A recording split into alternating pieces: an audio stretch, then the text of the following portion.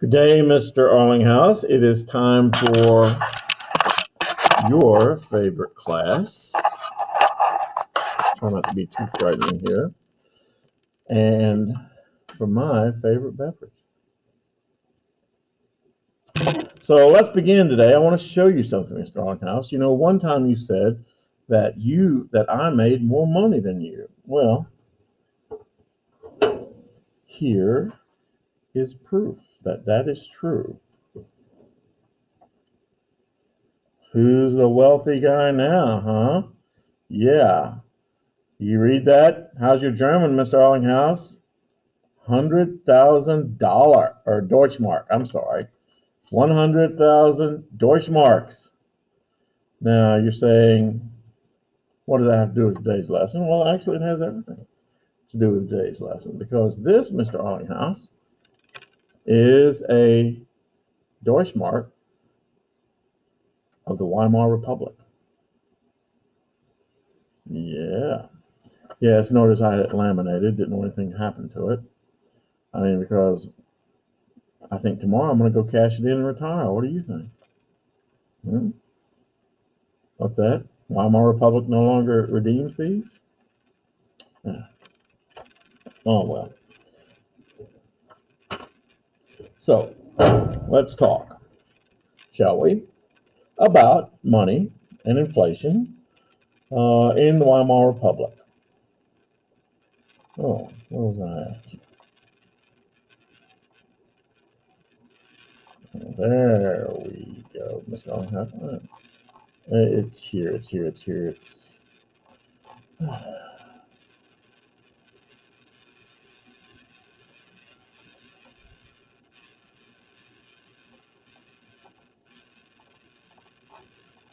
I knew I had it a minute ago, Mr. Arlinghouse. Where is that chapter? We are here.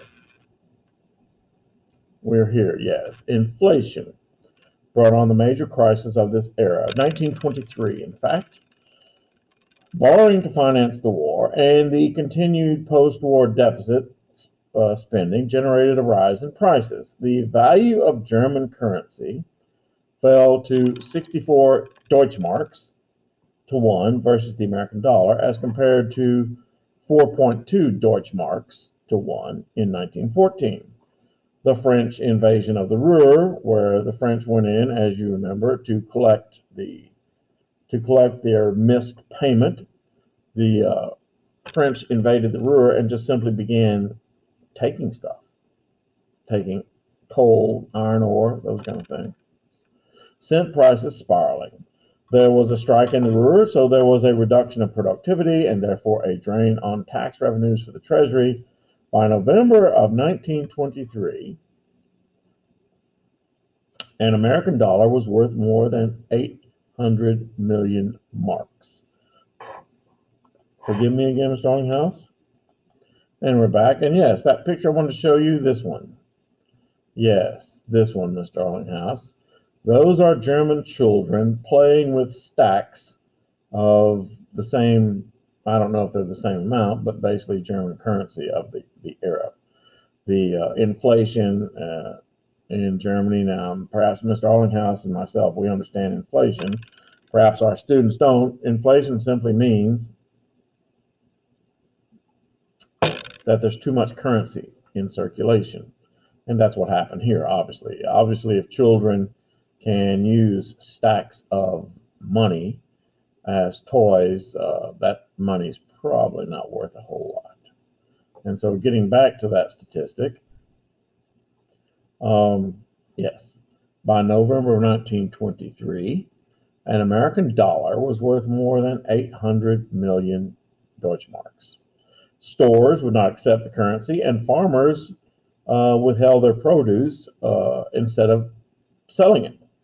The results of this rapid inflation were staggering. Middle-class savings, government pensions, which were set, insurance policies were wiped out, as were investments in government bonds. Debts and mortgages, though, could be easily paid off. Speculators in land, in real estate, and in the industry made great fortunes. Farmers did well because instead of selling for currency, they bartered. However, to the middle and lower classes, this inflation was a catastrophe. Coming on the heels of the war, the treaty, and these people wanted order restored at practically any cost. All right, so let's talk about that guy, Adolf Hitler.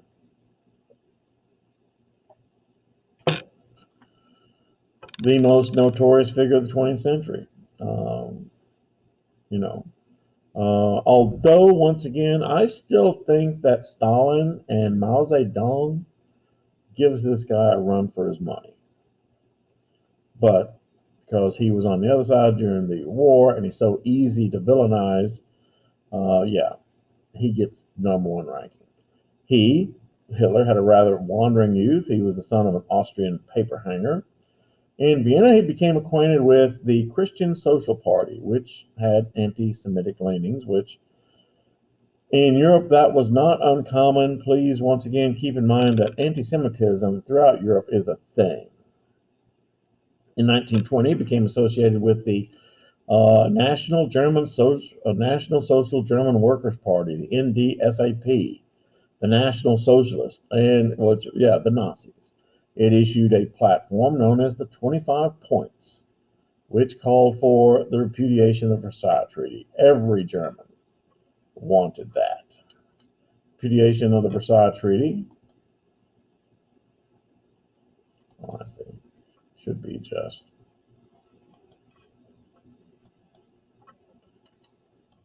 The unification of Germany and Austria. Exclusion of Jews from German citizenship. Agrarian reforms, the prohibition of land speculation, the confiscation of war profits, state administration of the giant cartels. That means state ownership of the large businesses. It didn't mean, not ownership, state administration of the large businesses. The owners would own the businesses, but the government in this 25 points would direct the businesses, and replacement of large department stores with small retail shops. The Nazis redefined the word socialism to reflect a nationalist outlook, the National Socialist. The socialism that Hitler defined was not state ownership of the means of production, but the subordination of all economic enterprise to the welfare of the nation. The party appealed to virtually any economic group that was experiencing pressure and instability. The Nazis, found support, of course, amongst the war veterans who felt that, all their efforts had been, for naught. The SA, which stands for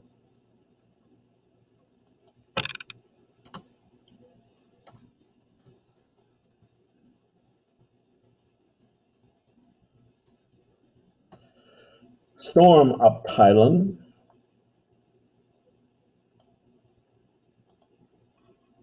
or stormtroopers, were organized under the leadership of Ernst Röhm. I've also seen that spelled, I've also seen that spelled O with the umlaut O, and the brown shirts. Now, those guys, they were basically, the brown shirts were really like our militia groups that you see now in the United States. The Aryan Brotherhood. In fact, you see a lot of militia groups in the United States today wearing, guess what, brown shirts. And that's not a coincidence. The SA, the Sturmabteilung, was the chief instrument of Nazi intimidation. They, during this period of time, were a law unto themselves. The existence of such a small private army in the Weimar Republic showed the potential for violence in this republic. And it was quite true. There were several groups that kept their own private armies. The socialists and the communists also organized paramilitary organizations. The French occupation of the Ruhr and the German inflation gave the Nazis the opportunity to oppose the Weimar Republic. Because of his oratorical skills,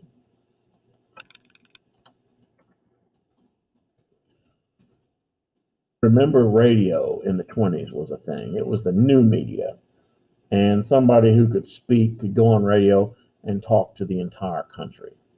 Because of his oratorical skills, he was a great speaker, and his organizational ability, Hitler personally dominated the Nazi Party.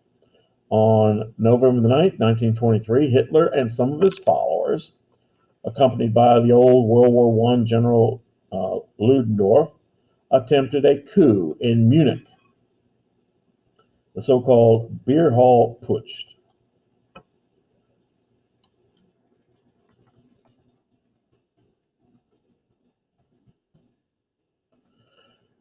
Yes, in Munich. 16 Nazis were killed. Hitler was wounded, in fact, and both were tried for treason. Ludendorff, because of course he was this great World War I hero, was acquitted. Hitler, however, was sentenced to 5 years in prison. Hitler used this incident as a way to gain national prominence. He was sentenced to 5 years in prison, but paroled after only a few months. It was during this imprisonment he wrote the famous book Mein Kampf, which all you German people out there know means my struggle.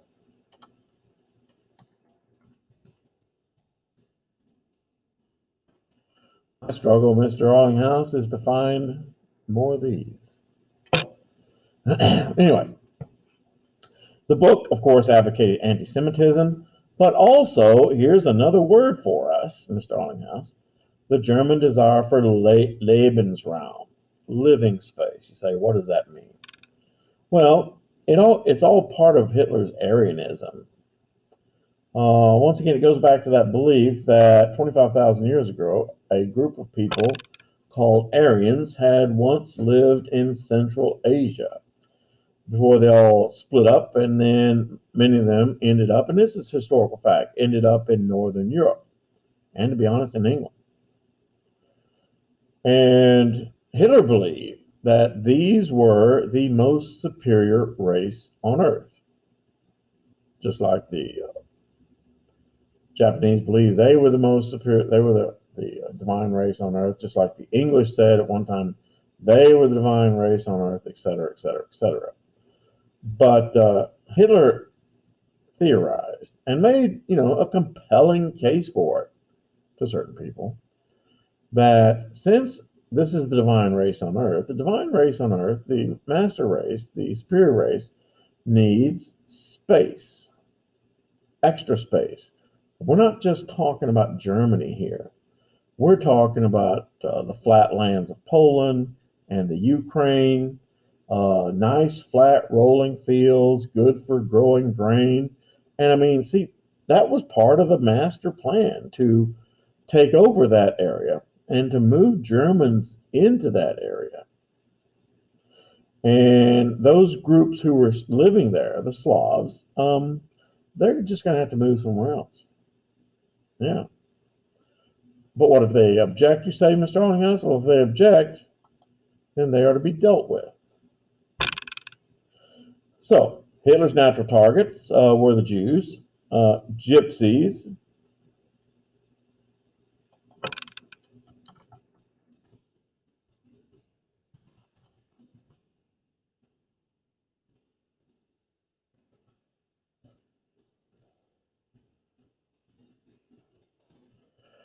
and the successor states, the newly created states, from the Austrian and German empires, and of course Eastern Europe, the Soviet Union, and any groups within Germany that opposed Hitler's vision of national unity and purpose.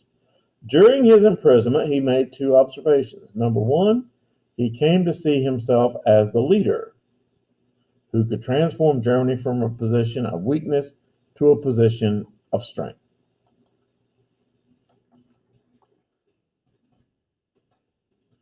And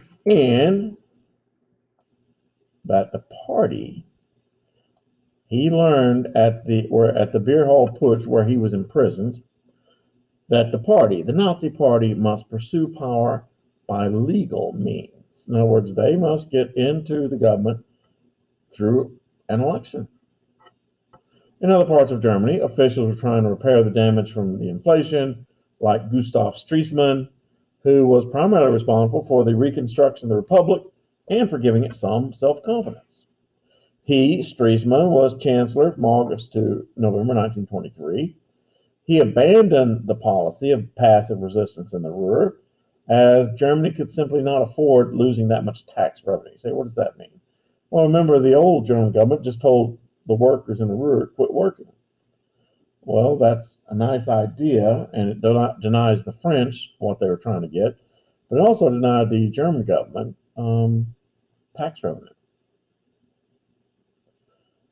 He adopted a new currency, the Rentenmark, which was worth 1 trillion of the old Weimar German marks. So he just had a new currency that was easier to maintain. In other words, you no longer had to go down to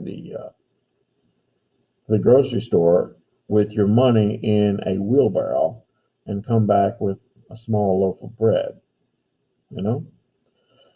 He crushed Hitler's push, this guy Stresemann did, in any communist uprisings. In 1924, the Weimar Republic agreed to what is called the Dawes Plan. It flavored the Dawes Plan, and is on your test, Mr. Allinghouse, favored lower annual payments and allowed those payments,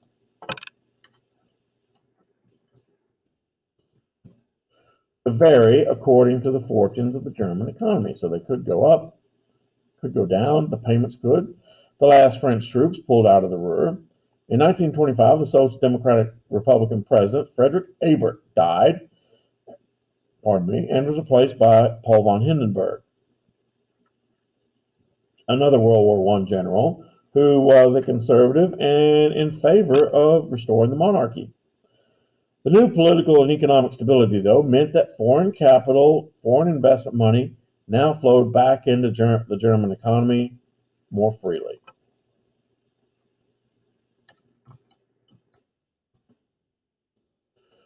Employment in Germany rose. In the steel and chemical industries, large combines spread. The prosperity helped broaden appreciation and acceptance of the Weimar Republic.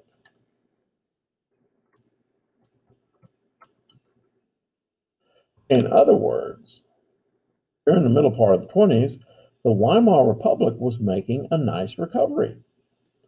In foreign affairs, Stresemann was conciliatory with Germany's former enemies.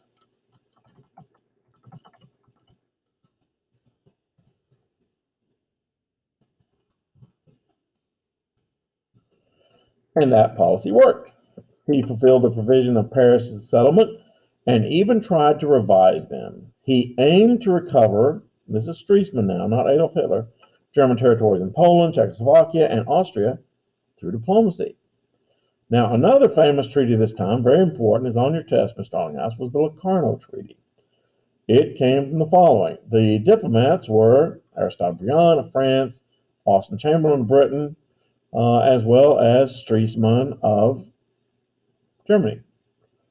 France and Germany both accepted the western frontier of Germany as legitimate. In other words, the Rhine River, which gave France the Alsace-Lorraine.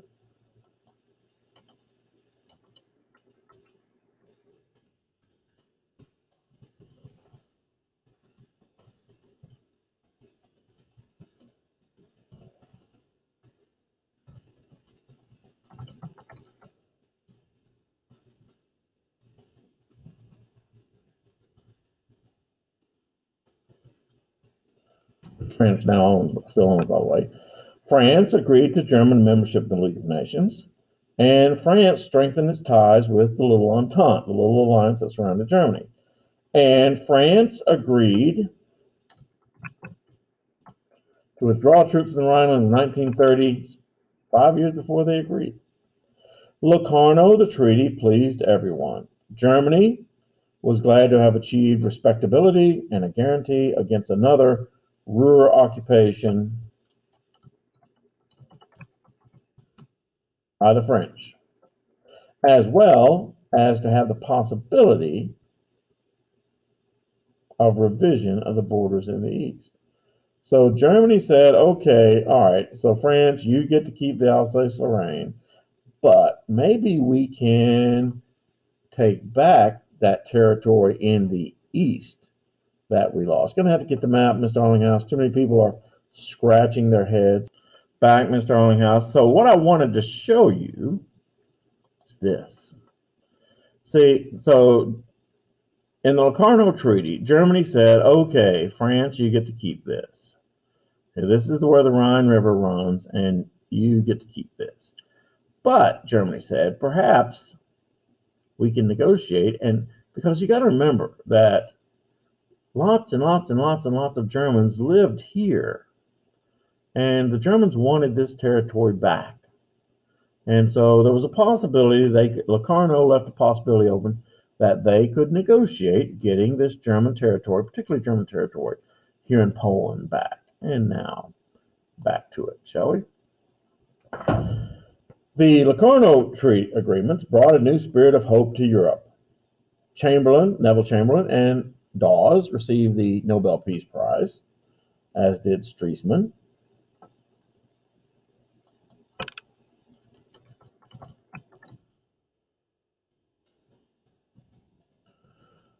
This was carried further when Japan, the United States, and the Locarno states, meaning Germany, France, Britain, accepted the Kellogg-Briand Pact. The Kellogg-Briand Pact, which is in your terms, was a treaty that simply renounced war as an instrument of foreign policy. I mean, think of that. They said war is a bad thing. It's amazing what those people come up with. War is a bad thing. All right.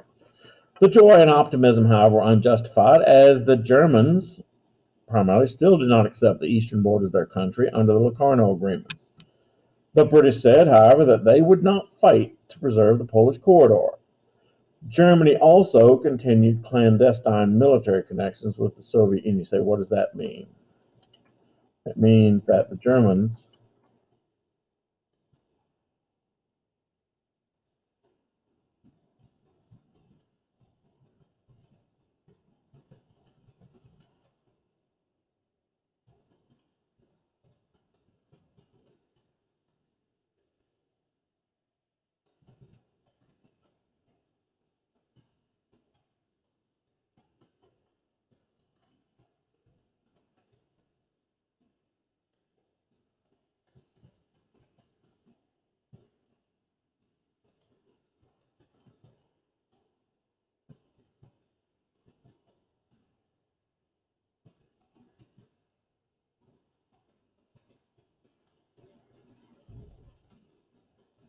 in Germany, most people thought Locarno was just an extension of the Versailles Treaty, and therefore they were not happy with it.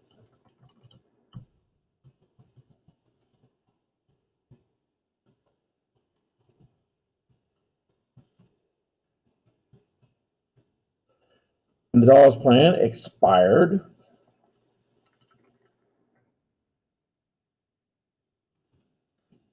In 1929, it was replaced by the Young Plan, named for American businessman Owen D. Young. This plan lowered reparation payments. I should write German reparation payments. Put a limit on how long those payments had to be made, and also removed Germany entirely from outside intervention and control. Now, catch this, Mr. Arlinghouse. A major war, meaning World War II,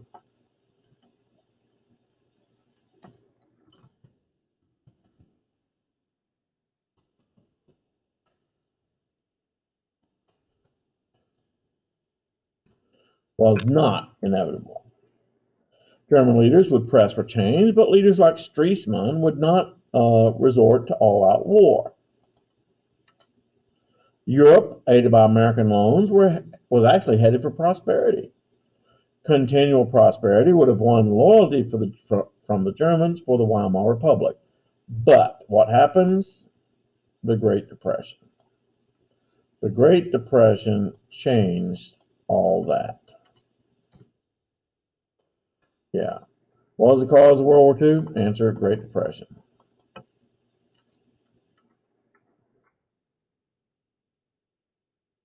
Okay. So, Mr. Arlinghouse, we're going to end here. I already have another test made. I'm not sure when we'll have it, but from now on, Mr. Arlinghouse, our tests are my test, I'm not going to have tests during class time. We'll have them on weekends via Canvas because Mr. Allinghouse, today is April the 2nd, and the AP exam is May the 7th. We have 1 week of spring break somewhere in between the next 5 weeks. So that means we have 4 weeks to cover 80, 90 years. And they're very active 80, 90 years, as I'm sure you would agree. All right, so let's stop sharing. Thank you, Mr. Allinghouse.